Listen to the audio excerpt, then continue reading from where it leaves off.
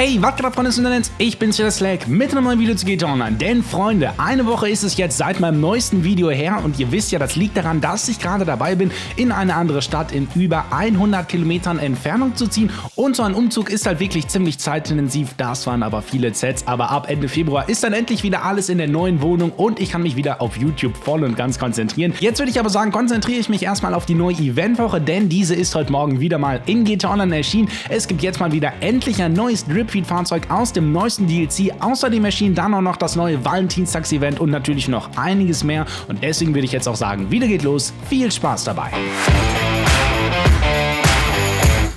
So, und zu Beginn kommen wir mal wie jede Woche zum ersten neuen kostenlosen Fahrzeug, was diese Woche wieder im Diamond Casino auf dem Podium steht, denn passend zum Valentinstag steht dort aktuell der Albany Roosevelt. Das ist ein Klassiker aus GTA Online, der erschien ja schon im Jahre 2014 zum ersten Mal auf der PlayStation 3 und Xbox 360 und ist auch einfach das klassische Valentinstagsfahrzeug. Erinnert einfach ziemlich stark an so ein typisches Auto aus den 20er Jahren und ist daher auch wirklich ein Fahrzeug fürs Auge und nicht so für die Performance. Was aber wirklich ziemlich cool ist, 6 Spieler passen in das Auto bzw. an das Auto, denn jeweils 2 Spieler können sich noch an den Seiten des Fahrzeugs festhalten. Ich würde euch jetzt übrigens den Wagen definitiv empfehlen, denn am Glücksrad muss man wirklich nicht viel tun, um den Wagen kostenlos zu bekommen und außerdem kann man sich diesen Wagen auch wirklich nur über Valentinstag holen, sofern man ihn noch nicht besessen hat. Gut, dann lasst uns jetzt mal gucken, was uns im LSK mit erwartet. Doch was ist das? Eine wilde JG Gaming Werbung ist aufgetaucht. Ja, denn wenn ihr vielleicht noch einen günstigen und guten Moneyboost für GTA Online sucht, der zu 100% sicher ist, dann schaut gerne mal bei meinem Partner JG Gaming vorbei. Wenn du Bock hast, schau dir gerne mal den ersten Link in der Videobeschreibung an und mit dem Code SLAG10 sparst du dann auch noch 10% Rabatt bei deiner nächsten Bestellung. Okay, jetzt aber zum LSK-Meet, denn hier steht der Obey 8F Drafter, was ein Sportwagen ist mit einem Normalpreis von $718.000. Wenn ihr jetzt allerdings den Wagen for free wollt, müsst ihr in der aktuellen Eventwoche einfach nur 2 Tage lang in Folge Platz 1 in der Verfolgungsrennserie werden. Für diese Leistung erhaltet ihr dann wie gesagt den 8F Drafter und der Drafter hat zwar nicht die allerbeste Topgeschwindigkeit, dafür aber eine wirklich phänomenal gute Beschleunigung und außerdem sind die Bremsen bei dem Wagen auch wirklich einsame Spitze und diese Mischung aus genialer Beschleunigung und sehr guten Bremsen eignet den 8F Drafter einfach wirklich ziemlich gut für einige Rennen. Ich würde euch jetzt persönlich den 8F Drafter echt empfehlen, wenn ihr generell gerne Rennen fahrt. So, kommen wir dann jetzt noch zu den neuen Fahrzeugen in den beiden Autohäusern, denn im Luxury Auto Store steht so diese Woche der JB 700W und der Mamba, das sind aber beides ziemlich langweilige Fahrzeuge und bei Simeon steht dann der Roosevelt Valor, der Broadway, der Entity MT, der Sion Classic und der Peyote Gasser. So, und jetzt geht's mal um das neueste Drip Feed Fahrzeug in GTA Online, denn heute Morgen erschien wieder ein neues Fahrzeug aus dem Drug Wars Update,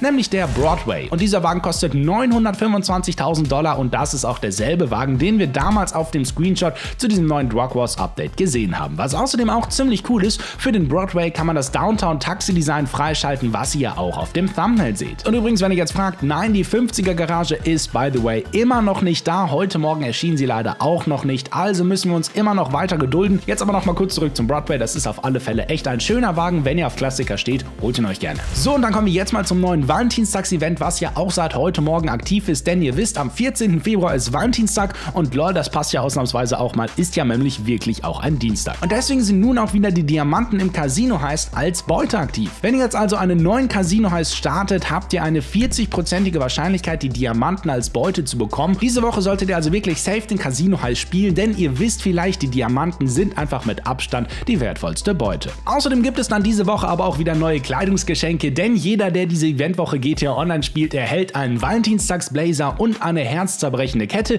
Wie die beiden aussehen, weiß ich jetzt aktuell leider noch nicht, aber sehr wahrscheinlich nicht so gut. Okay, kommen wir dann jetzt noch zu den Möglichkeiten, wie man diese Woche wieder viel Geld verdienen kann, denn letzte Eventwoche gab es ja wirklich nur Müll. Diese Eventwoche sieht das aber Gott sei Dank ein bisschen anders aus. Denn in dieser Eventwoche gibt es 3-faches Geld und RP auf den Gegnermodus, bis dass der Tod uns scheidet und auf das Shotgun Wedding Deathmatch. Außerdem gibt es dann noch 6 neue Community Jobs im Spiel, also wirklich lustige Jobs, die von der Community erstellt worden sind und auf diese 6 neuen Community Jobs gibt es dann auch nochmal doppeltes Geld und RP und dann gibt es auch noch zu guter Letzt 1,5-faches Geld und RP auf die Telefonzellenattentate mit Franklin, die man ja im freien Modus spielen kann. In Summe sind das also wirklich viele Möglichkeiten, Geld zu verdienen, meiner Meinung nach, und vor allem ist da wirklich an jeden gedacht. Leute, die heiß spielen, werden glücklich, Leute, die gerne PvP spielen, werden glücklich, Leute, die gerne Rennen fahren, sind auch glücklich und sogar Freeroam-Spieler können sich am Telefonzellenattentat erfreuen, endlich wieder Leute töten. Wie toll. So, und dann komme ich jetzt zum Ende nochmal zu den neuen Rabatten. Erstmal gibt es nämlich die Gusenberg Bleispritze kostenlos. Das ist eine Waffe, welche es immer zum Valentinstags Event gibt.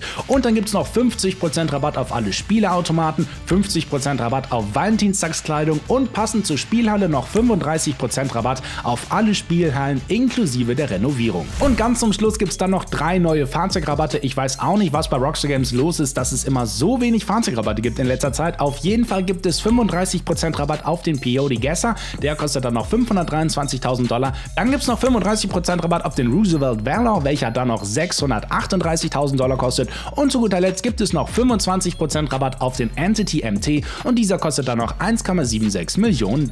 Gut, Freunde, das soll es auch mit der neuen Eventwoche gewesen sein und ich muss sagen, nach der katastrophalen Eventwoche von letzter Woche bin ich etwas glücklicher. Aber wie sieht das denn jetzt bei euch aus? Schreibt mir das doch gerne in die Kommentare und wenn du jetzt ein Ehrenmann bist, teilst du das Video noch mit deinen Freunden und Kollegen und bis wir uns jetzt auch wiedersehen, würde ich sagen, wünsche ich dir noch eine wunderschöne Woche und ciao!